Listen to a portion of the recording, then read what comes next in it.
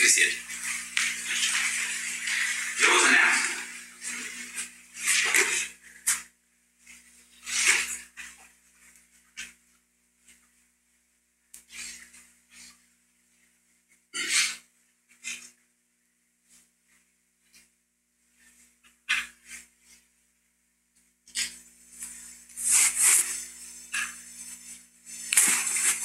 Good morning, everyone.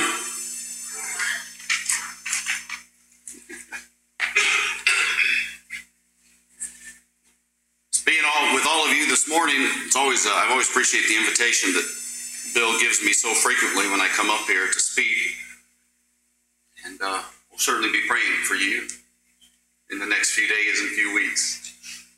May God bless you in this surgery. It sounds like it's been long overdue. But being with all of you, some of you that I've known for so long and so well, and being in this winter wonderland, which people in Tampa can't possibly relate to. It reminds me of the little boy where there was a father who wanted to teach his little boy about all the lessons of God's love and goodness and his richness toward us.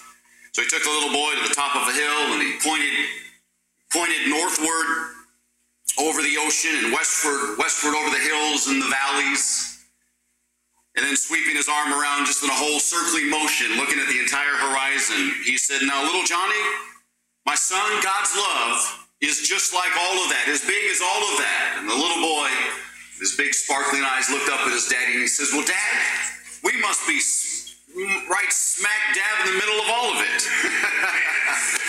And I sometimes feel that way when I'm with you, and I hope you feel the same way as God's people gather together to worship, study, and to grow. Think with me, turn your New Testaments over to the book of Acts, Acts chapter 2. Think with me just for a few minutes as we begin. I want to think with you a little bit with respect to love, but specifically for a few minutes, I want to talk with you a little bit about this church with respect to how this church grew. And it grew so radically, so drastically in what appears to be a very short period of time. We know that in Acts chapter 2, after the great preaching of Peter, so much to the point that they responded to the message of the resurrection of Jesus Christ and to Peter's boldness, they responded with the greatest question that we'll ever hear anybody ask. What do we need to do? What shall we do? And we know that in response to that, being pricked in their heart, and asking that question, we know that about 3,000 souls were saved. That's a lot of growth in a short period of time. Maybe in just a couple of days it took to baptize all those people into Jesus Christ. But we know that it didn't stop there. Turn over to Acts chapter 4 and notice verse 4 with me. Acts chapter 4, verse 4. "However, many of those who heard the word believed, and the number of the men came to be about 5,000. Again, what we're seeing is incredible growth. Now drop down to chapter 6 and verse 1. Chapter 6, verse 1. Chapter 6, verse 1. "Now in those days, when the number of the disciples was," who knows the next word? "Multiplying greatly." Drop down to verse 7. "And the word of God spread, and the number of the disciples multiplied greatly in Jerusalem. And a great many of the priests even were obedient to the faith." Now, it's difficult to know for sure at this time just how big this church is. I'm not going to oversell the idea of big numbers or anything like that, but a lot of experts feel like the church in Jerusalem might have been 20 or 25 or 30,000. It's difficult to know for sure, but this was an enormous group of God's people, and they still continue to grow. And I think it's always worth our time to just stop and think about why. Why did this church grow so radically in what appears to be a short period of time? Are there some lessons that we can learn? Are there some lessons that we can learn at the North Boulevard Church in Tampa and the church here in Hammond? Are there some lessons that we can learn individually about taking the gospel of Jesus Christ to other people and then invigorating the lives of our brothers and sisters as well? This church grew for several reasons. Now drop back to chapter 2 and notice with me verse 42. Let's read that together. Acts chapter 2, verse 42. Acts chapter 2, verse 42. "They continued steadfastly in the apostles' doctrine and in fellowship and the breaking of bread and in prayers." What do you think? There's anything in that verse that might indicate to us a mindset about these brethren? How about the word steadfast? The word steadfast means endurance or persevering. And one of the biggest reasons why churches in our country are not growing today as they could and should is this on-again, off-again status of so many of our church members. Doesn't God deserve better than that? But doesn't he deserve everything that we can give once we've made the decision to name the name of Jesus Christ? We come out of the waters of baptism. Don't we owe it to him? I mean, we love him because he first what? Loved us. I mean, are we supposed to give him everything that we can? But instead, we see people on again, off again. We see them for a while, then we won't see them, and we don't hear them for weeks or months at a time.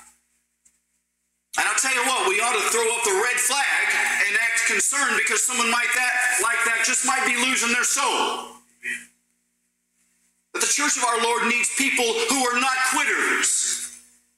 That we will not throw in the spiritual towel when things get difficult or whatever the case. We serve an awesome, almighty God. Sometimes we see people who are jealous for a little while and then all of a sudden, where did they go? What happened? Where was their commitment? Was it not real? We're supposed to grow in the grace and knowledge of our Lord and Savior, Jesus Christ. Every Monday night at our home, if you're in the area, come on by. We have a Bible study, and that's the theme of that study. I need it, and you do too, and everybody that comes to studies like that needs to know that they need to grow in the grace and knowledge of our Lord and Savior, Jesus Christ. You remember what the Apostle Paul said in 1 Corinthians chapter 15, verse 58. Therefore, my beloved brethren, remain ye, what? Steadfast, always abounding in the work of the Lord, for as much as you know, as your labor is not in vain in the Lord. Without a doubt, this church growth here is in part because they were steadfast. I will pray for you. I hope you'll pray for me that I always remain steadfast and immovable. But secondly, in the same verse, we see that the apostles' doctrine there. I mean, now maybe you already know this, but maybe this would be a good way to maybe highlight that particular verse in your Bible. The church didn't just follow anybody or anything. They followed the apostles' doctrine. There was something in that and needs to be noted, that they didn't listen to the local preacher or the local guy on TV. They didn't have TV back then. They didn't follow anyone or anything.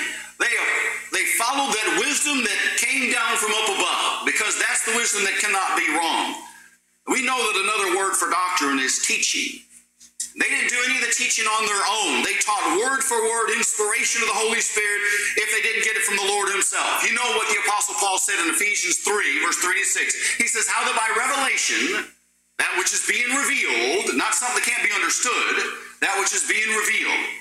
Paul says, how that by revelation God made known to me the mystery, as I wrote before in a few words, whereby when you read, you might understand my knowledge in the mystery of Christ, which in other ages was not being known to the sons of men, but is now being revealed to his holy apostles and prophets.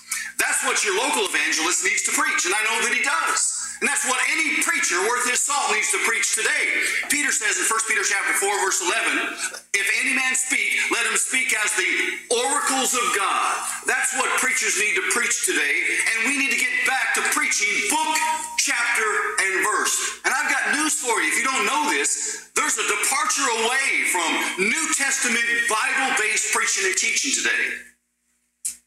And we need to contend earnestly for the faith, which was once for all delivered, and never shirk in our responsibilities or be ashamed of the soul-saving gospel of Jesus Christ. If anyone is ever going to be converted to Jesus Christ today, it is going to be through an adherence of the Word of God, that might read it and study it and then apply it to their lives.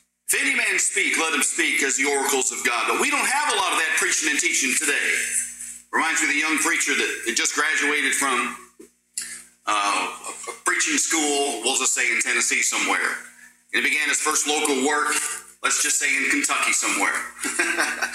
And he's wanted to demonstrate his zeal, and his knowledge, that everything that he had gotten in the last few years. And so right off the start, he wants to preach a hard-hitting sermon on the sin of gambling. And this is in Kentucky. And so Monday morning, some of the leading members came and told, the minister, hey, about 1/3 of the congregation, they race racehorses. You're not off to a very good start.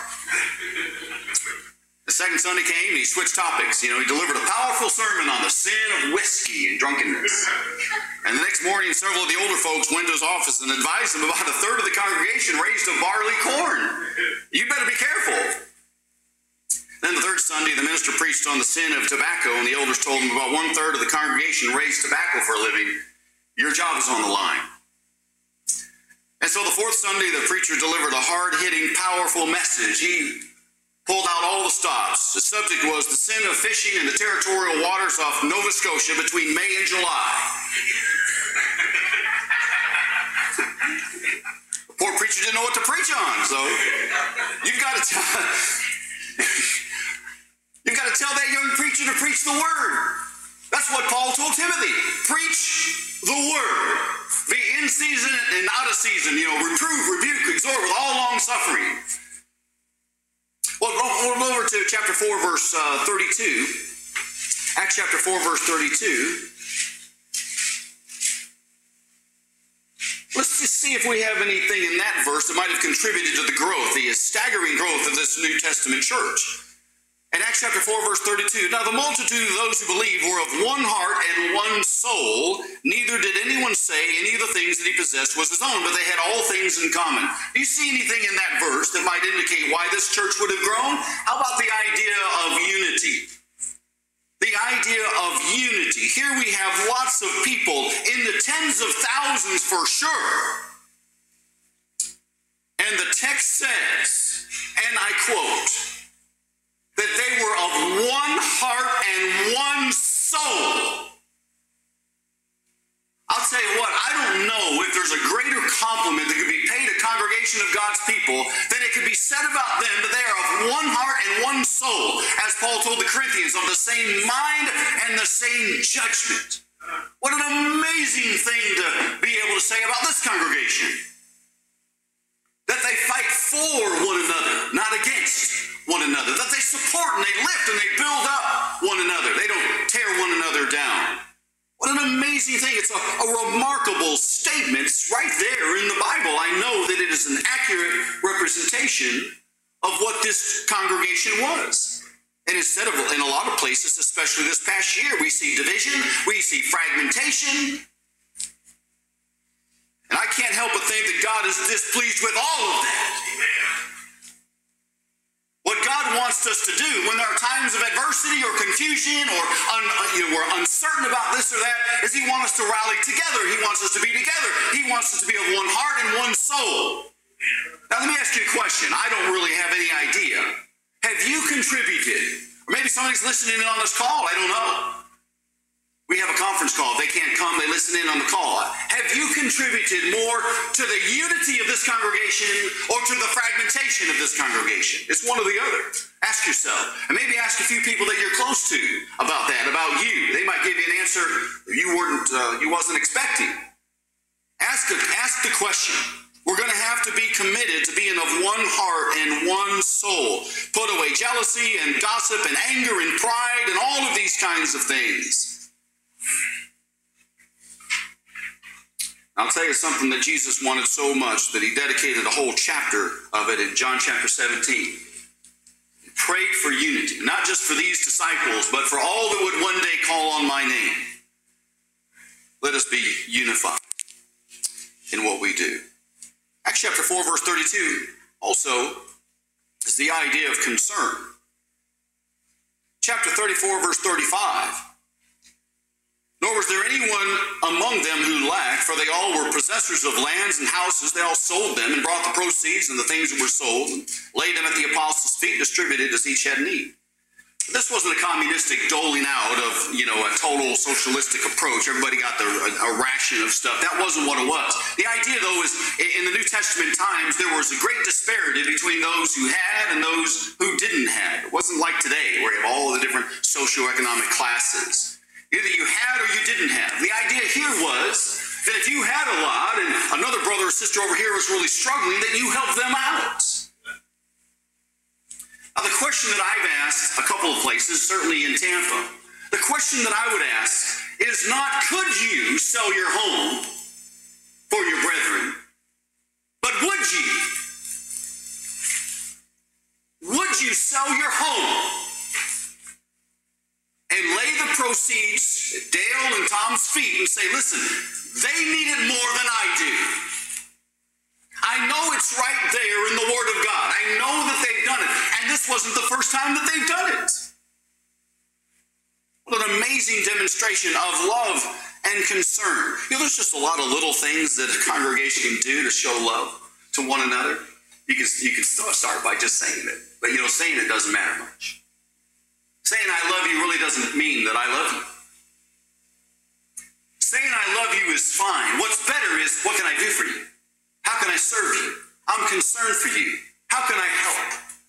Those are all far better manifestations of the love that we say is in our heart from time to time. What about just sending a card? When's the last time you've done that? But we'd rather send a text or an email, right? I guarantee you, getting a letter means a lot more. Put a stamp on it. Oh, I know it costs, what does it cost these days? 50 cents or whatever. I get a roll. I don't even know how much they are. Send a letter.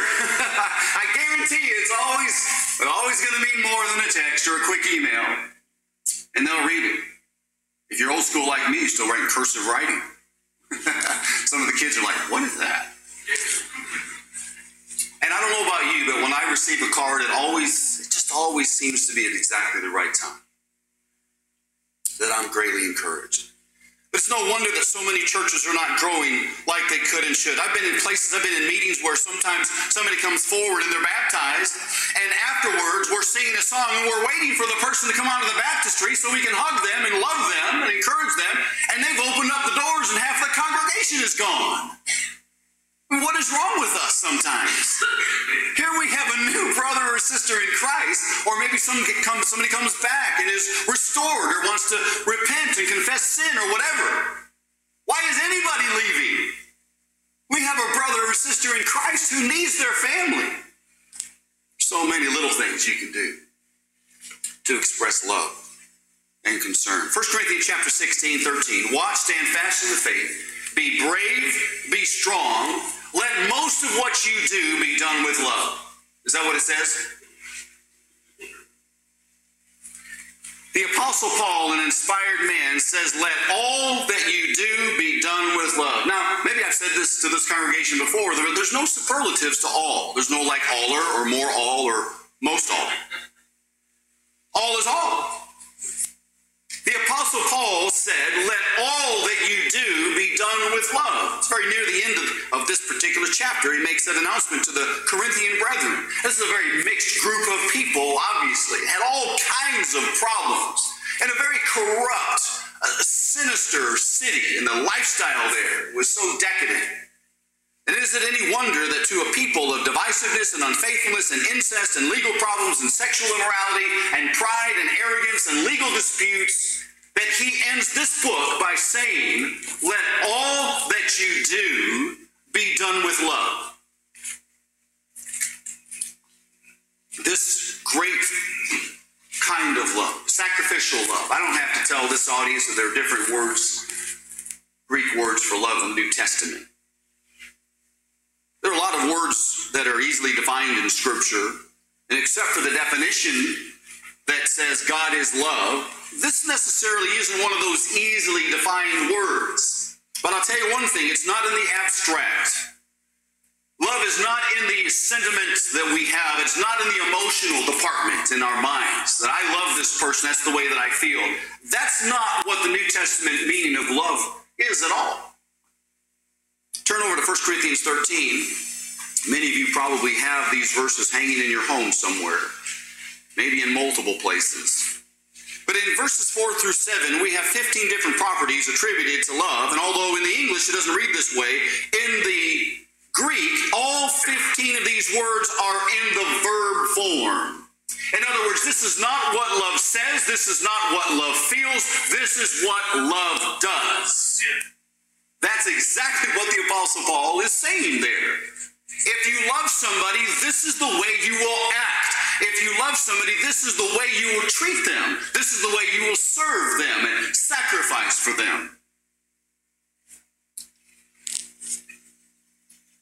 This is saying that if love were a person, this is what love would do. This is how love behaves. And the context of this course, of course, is in the midst of spiritual gifts. I'm not sure how they messed up all the spiritual gifts that are listed and enumerated in chapter 12 and chapter 14. Have you ever wondered why the placement of chapter 13 is so bizarre in some ways? Right smack dab in the middle of that, he says, hold on a second.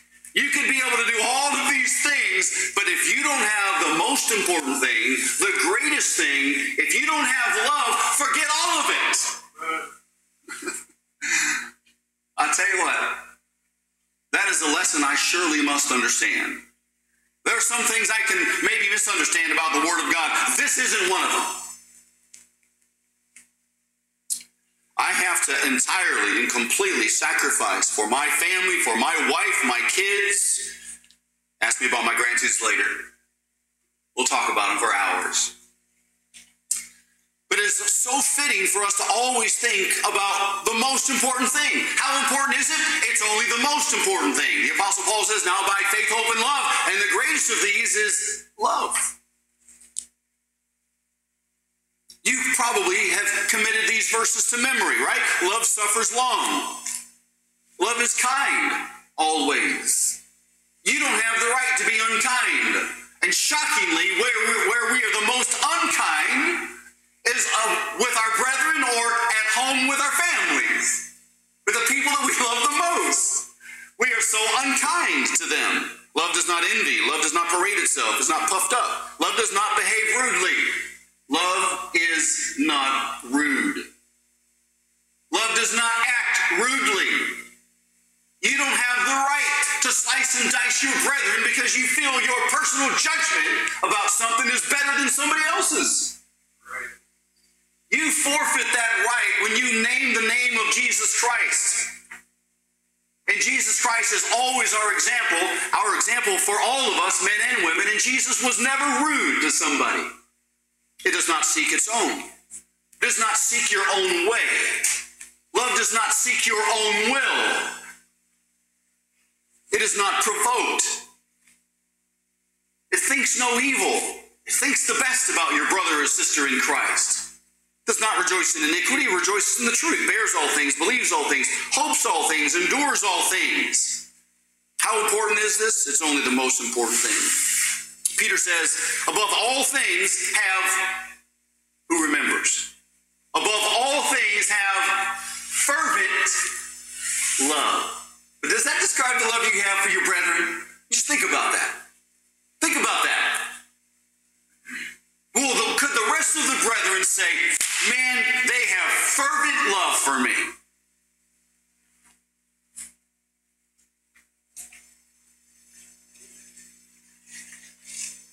Sometimes we're so rude, and love is just completely lacking in our church family and in our families at home.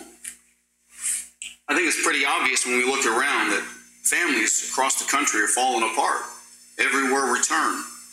Debbie and I have seen it everywhere. I mean, no society, no part of the country is impervious to this kind of pain. And I certainly don't stand before you as somebody claiming to have all of the answers, but I do know one thing, that everything would be better if love was at the motive for what is said or done. And again, this passage is not telling us what we've just looked at. This is not telling us how to feel. Love is not about what you feel. Love is about how you act. Love is about how you treat somebody. And it's telling us that if we're going to fix those things that are broken in our marriages or in our homes, we're going to have to start acting like love acts. It's been said that it's easier to act yourself into feeling better than to feel yourself into acting better. I wish I were smart enough to have come up with that. But I'm not. But I sure do subscribe to the principle of it. It's easier to act yourself into feeling better than it is to feel yourself into acting better. And I believe this is a scriptural concept. You want to make your marriage better? Anybody here? Then start acting like this, whether you like it or not. Start acting like this, whether you feel like it or not. And then one thing will happen is that you'll start feeling like it later. Because the power found in this kind of sacrificial love. You know, the Bible nowhere commands wives to love the husbands the way husbands are supposed to love their wives in that higher form. We know that in the New Testament there's several words, but mostly there's the highest form of word of agape, and then phileo, Philadelphia, city of brotherly love. But those are really the two words that are used. The higher form means I'm going to love you no matter what, even if you don't love me, no matter how you treat me, no matter how you respond to me, what you say about me or what you do, I'm still going to love you no matter what. That's the kind of love that Christ had for us. Well, when Paul says the husbands love your wives, that's always the higher form, the highest form of the word love. Nowhere except for in Titus chapter 2, verse 4, that it says that wives are supposed to love their husbands. And when they do, that's actually the lower form. Well, does that mean that wives are not supposed to love their husbands at all? No, that doesn't mean what it says. That's not what it says at all. But what it means is in 1 John chapter 4, verse 19, we love him because he first loved us. Our love towards Christ is in response to the great love that he showed us. And so as husbands, one thing that I have to know is that I am responsible for initiating and beginning that kind of love. Husbands are told to love their wives. Wives are told to submit to their husbands. Well, here's what God wants to happen. The husbands are responsible for initiating that kind of love. That's what Paul commanded. And what's that going to make the wife going to want to do? What's that going to make her want to do? Well, that's going to make her want to love him back even more and submit to him as the head of the family more than she did before. And what's that going to make the husband want to do? Well, that's going to make him try even harder and love her even more and even more sacrificially. And so we see this good cycling in a good way, an upward cycle, if you will. Here's what often happens. The husband doesn't love his wife. She knows it. Sometimes other people know it. The wife responds by saying, okay, Mr. Two can play that game. I'm going to love you even less than I did before. If you can treat me like that, I'm going to love you even less. I'm going to forget about this subjection thing, this submissive thing. I'm not going to submit to you, and I'm not going to love you either. The husband says, okay, fine, I can play that way too. I'm going to love you even less than I did before. And so we have this attacking and this counter-attacking, this downward spiral away from God's plan. It's amazing how husbands and wives can treat each other from time to time. Maybe you heard about the couple who drove several miles down a country road out in the middle of nowhere, not saying a word to one another.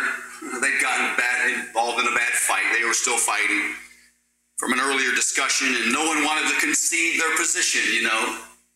So as they passed by a barnyard of mules and pigs, the wife sarcastically said, relatives of yours?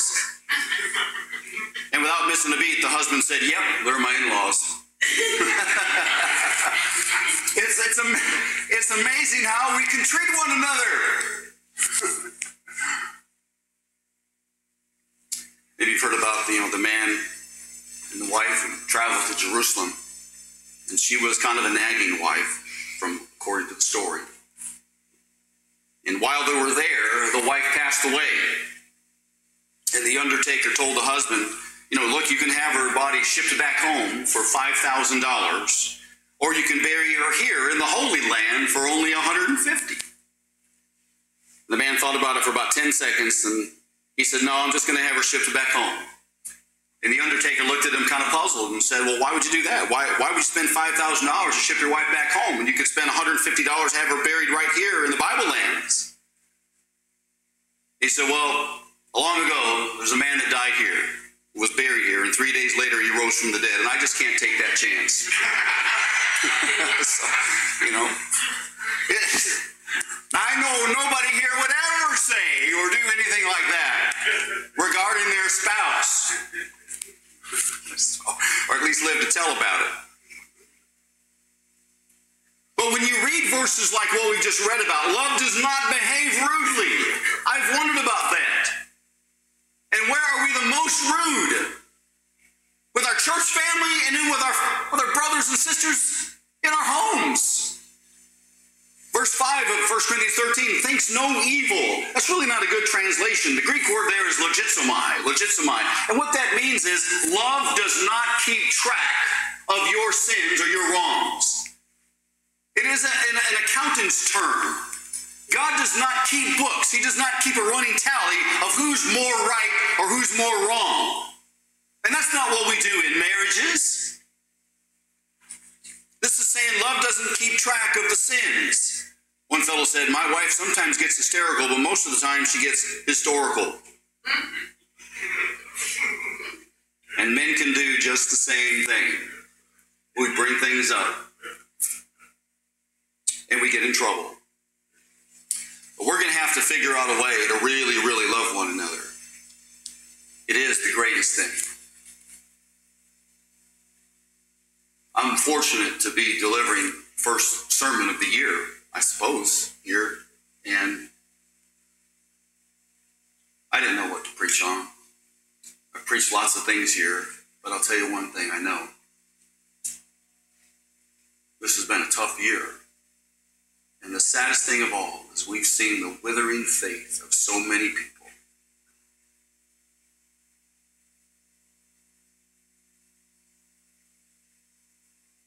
In so many congregations, people's faith are just withering and drifting into non-existence. How could we possibly give up our faith? When we consider everything that this man did for me, he did for you, that he willingly laid down his life for us.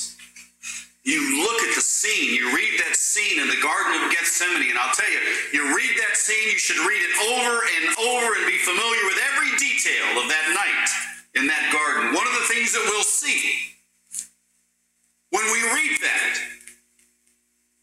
is that when we pray to God, it's not always about what I can get out of it, because Jesus didn't get out of that prayer what he wanted.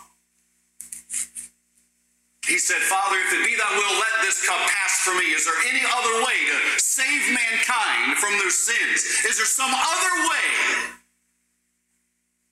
God answered the prayer and said, no, this is the way. We're going to save their sins. You're going to have to die. And certainly with respect to love, love is never about how I can get my way. Love is about how I can serve. Can you think of a greater legacy that anybody might ever be able to attribute to you when you're long gone? That maybe on a tombstone they might be able to say, this was a man or this was a woman of service. Is there a greater legacy of service than something like that? Is there a greater thing that we could ever possibly do and be remembered for the way that we loved and the way that we served?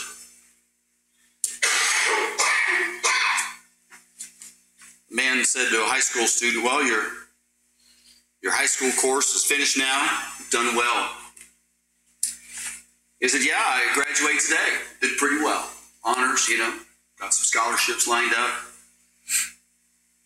The older man said, that's awesome. Well, then what are you going to do? He said, well, I'm going to go through college. I'm going to take up a profession, negotiate a good job. And the old man said, that's great. Then what are you going to do? He said, well, I'll probably marry a fine woman, probably make a fortune, and I'll be a success in the world. The old man says, I believe you can. What are you going to do then? He said, well, I'm going to retire, I suppose, and travel and enjoy the world and enjoy my wealth and kind of take it easy. And the old man said, that's great. Then what are you going to do? He said, well, I guess old age will set in, and I hope to enjoy that too. The old man said, well, and then what? He said, well, I guess then I'm going to die, I suppose. You know what the old man then said. And then what? Because, brethren, aren't we all living now and working now for the then what? Are we living now, serving and loving and sacrificing for one another and for him for the then what? Because that's what we have to look forward to. This world is not our home. And I have no idea what 2021 looks like. But I really don't care too much, because this world is not my home. And I hope that you'll remind me of that, because I get frustrated and I get angry You can just delete half of my Facebook posts. You don't even have to read them. Because I don't always maintain the kind of things that we've talked about this morning, although I certainly should. And I know I can do better. And I need to. We want to encourage you this morning to make your life right in any way. You can be baptized into Jesus Christ, have your sins washed away, raised to walk in newness of life, be a brand new creature in Christ, serve a God who loved you so much before time began that he was willing to watch his son die for you and for me. I don't know how to put words into that kind of sacrifice. It transcends our ability. And the only thing I've ever been able to liken it to is that I know I could die for some of you, but I really seriously doubt I could ever sacrifice one of my 4 children for anybody in this room. Especially if you'd lied about one of my boys or girls, or you had hurt them, tried to harm them. It's not within me to do that. I don't have that kind of love. But we serve a God who is so rich in his love for us, so abundant in his mercy. How could you ever drift away? If you drifted away, you need your faith restored. You need to have the prayers of the brothers and sisters in Christ. I know without question these brethren want to help you in any way. Come to the front right now as we stand and sing. When the trumpet of